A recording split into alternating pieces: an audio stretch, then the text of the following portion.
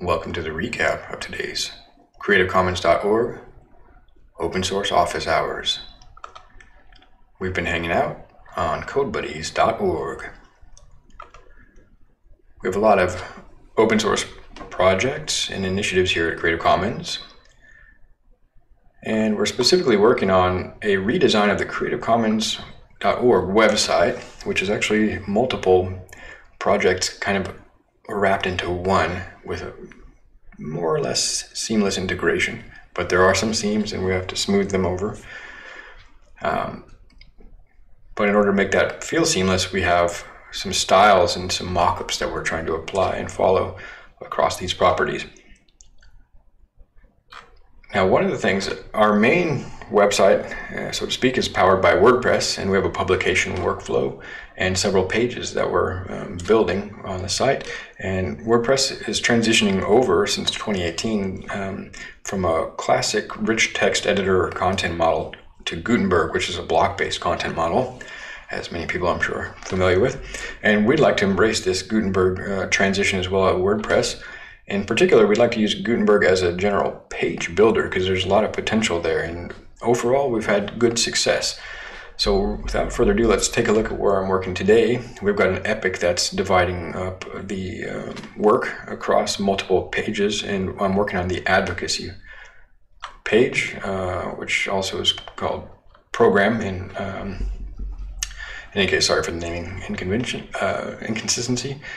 Here's the page layout we're trying to achieve, and what I've done today is I've decomposed it into some Gutenberg elements. I'll show you those in a moment, and the output is a little bit less than stellar, but it's a really good foundation, and I think most of the shortcomings here are relatively easy to fix. Padding issues, a little bit of stylistic accoutrements, and maybe some button styling. And we're also kind of flexible. We're not super strict on adhering to these, but we want to come pretty close, and we want to have a nice outcome. And this won't pass. This is a first draft, first attempt at building it with Gutenberg's default elements, which are pretty powerful and flexible.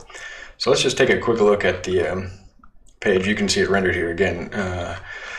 I've just taken a screenshot, so I have that in context of the issue on GitHub. So by default, WordPress posts and pages have a title. So here we go, we've got the title, and the Gutenberg editor starts here below the title. And the page elements there's two primary sections. There is a column, which is a 2-column layout, split halfway, and the column contains a post title, which is page title in this case, but okay. And a subheading where I was able to change the typography, the size to more closely align, and some paragraph text with a squiggly image to the right, just so we have consistency with the mockup. And when you're comparing the mockup to the outcome in the design, it's easier to see the differences and without having a big different image there. Actually, I didn't take a picture of that. I'll have to include the top section picture in the GitHub issue momentarily. Anyway, let's continue summarizing. So that came together fairly nicely. As you can see, it's almost one-to-one equivalence. There are some nuances. This padding comes through a side effect of changing a background color.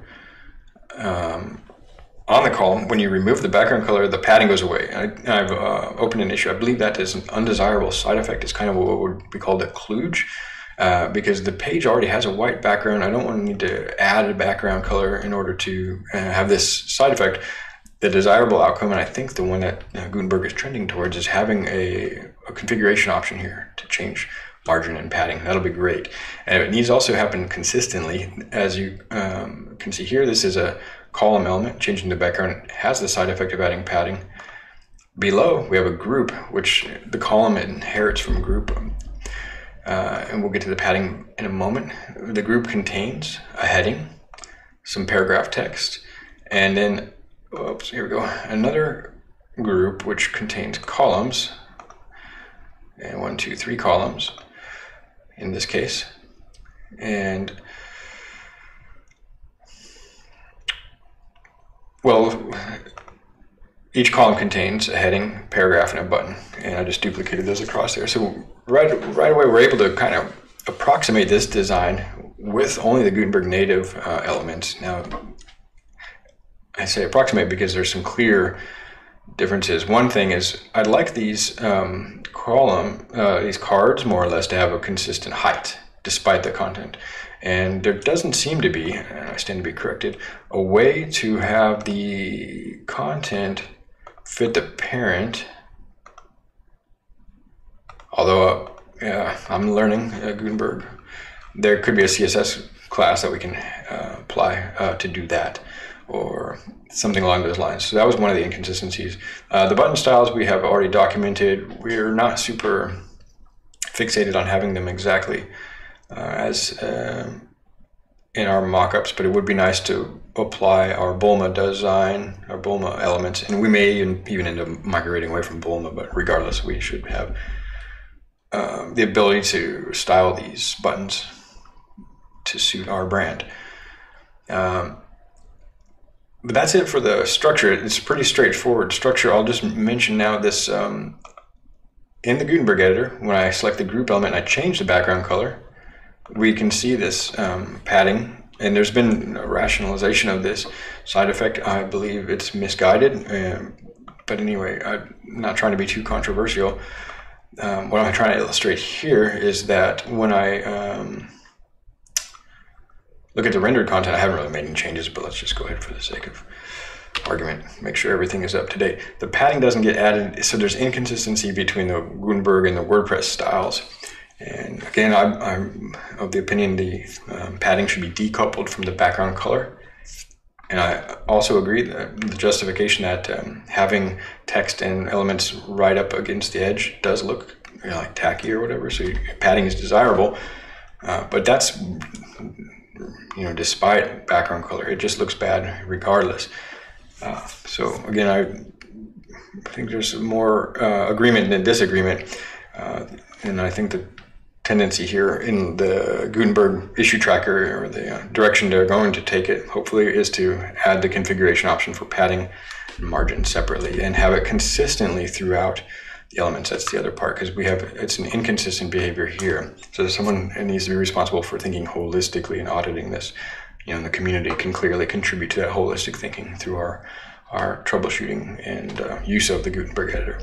Overall, though, I'm really impressed at this transition to the Gutenberg paradigm with page building capabilities it opens up, and we'll be taking these findings and continuing to plan our development for the Creative Commons rebranding, creativecommons.org. As mentioned previously, this has been a Code Buddies Hangout, where we've been working on open source for Creative Commons. Thank you very much for your time, and have a great day.